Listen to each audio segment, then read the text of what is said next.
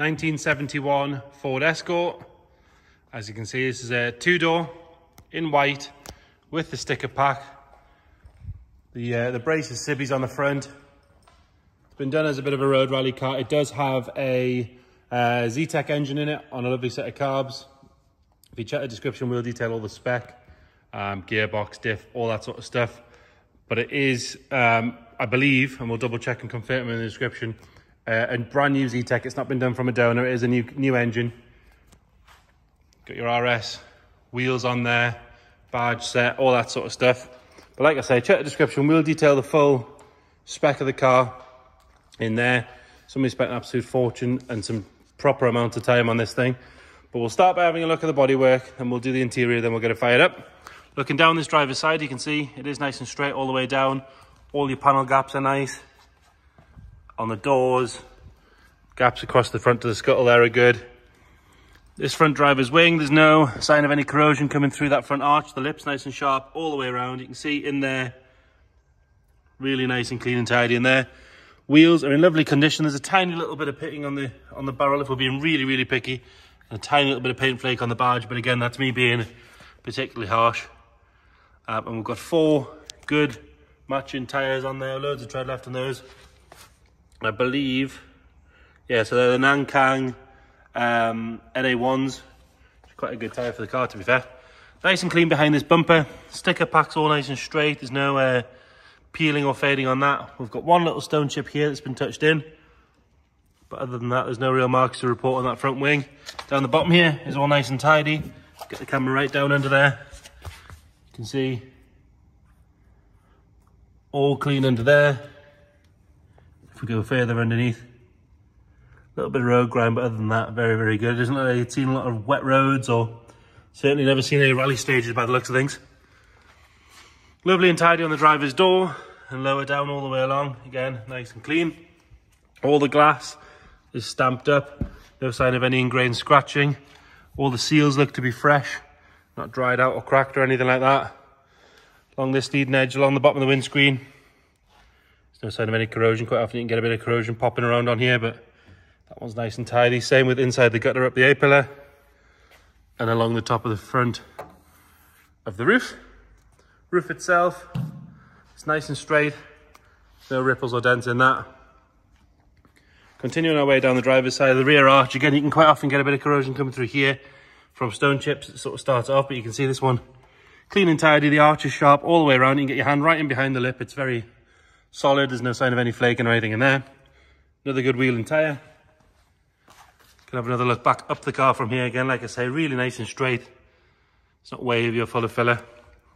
Round onto the back, rear bumper sits nice and straight. Clean and tidy on the chrome work. And even around the lights. Normally these are really pitted, but these ones are quite good. And the seals that it sits on as well. All the rear lights are clear and bright. There's no cracks or anything in those. Underneath the bumper, again, nice and tidy. You can have a look at the boot floor from there as well. We've got a proper look under there. Really, really good under there, as you can see. Up onto the top of the boot lid, we've got one little mark I did just see somewhere. Oh, here. Little mark in the paint there. But to be fair, it looks like a good polish on the boot lid would be good. It's got a little bit of orange peel in there. It would remove quite easily with a good polish. Both seams, where it comes down from the rear screen, are good.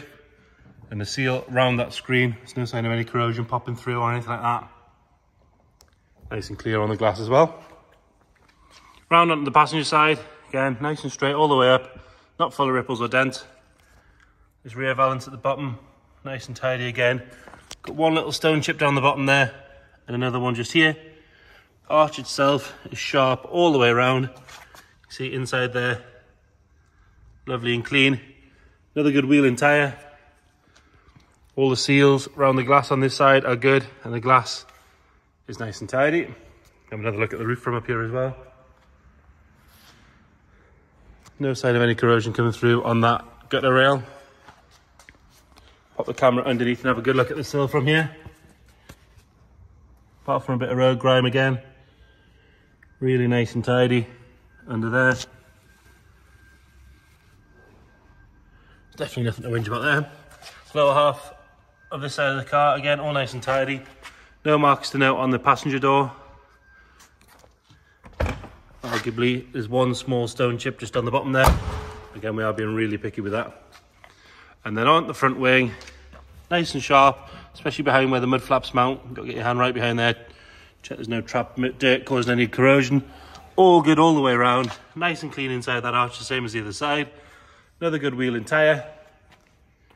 Along this side of the windscreen. Again, this area, all nice and tidy. Makes for a boring video, but it does make for a very nice car. Those bumper corners on both sides, nice and straight, nice and shiny. Both seams down there are all good. A little bit of a squash fly on that one, but we'll include that for free. And then nice and tidy across the centre section. There's no stone chips or anything like that. Look underneath from there. All good. Like I say, 4 sibbies on there with the covers. Bonnet does have pins fitted to it. But they are nice ones. They're fitted properly. They're nice and tight. And that sticker pack on the bonnet again. All nice and straight. No stone chips or marks to note.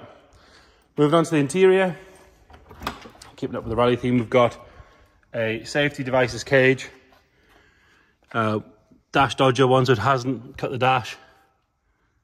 We've got a set of Motor Mech Evo 1 seats, nice and comfy seats as well, to be fair. They're not too small, not too tight. It does have a set of mats down, but underneath you can see floor's all good under there. Original dials, but it's got a Race Tech rev gauge obviously to go with that. Zetec engine. It shows 54,000 miles. If you check the description, we'll detail everything we know about where it's been and that sort of stuff. All nice and clean down the centre. And then you've got some Race Tech gauges in the middle there, amps, water temperature and pressure. Got an isolator switch as well. Rear seats, the original rear seats are still in there.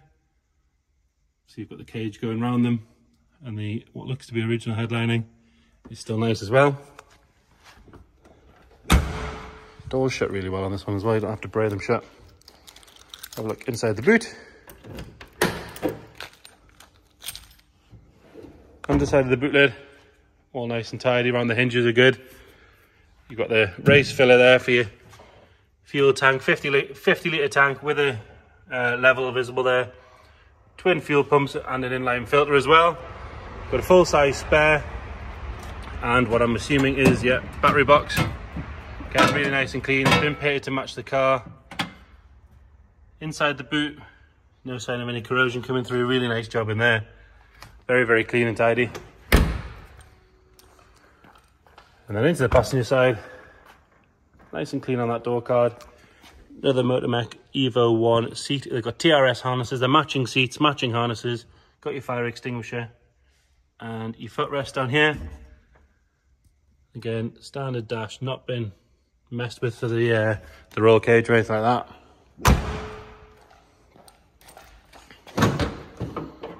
And then under the bonnet, we'll just we'll get some dodgy camera work. I'll prop this bonnet up. Like I say, Zetec engine. Nice set of twin Weber carbs on there. We'll detail all the spec and everything on it. Oil catch can with the breathers and everything. Lovely and clean on those inner wings. Really nice and tidy. It's been parked here a little while. Not dropping any fluid on the floor. We'll get it fired up. It was driven to us. It's been used sparingly but regularly. Oh, we need to turn the isolator on. That would help, wouldn't it? Isolator on for your fuel pumps and things like that. And then on the key,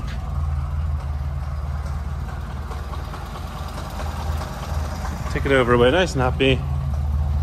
Nothing nasty flying out the back. We can give it a little rev. I'm not going to bounce it off the limiter because it is cold. Those Zetecs really do make a great noise on carbs as well. So there you go.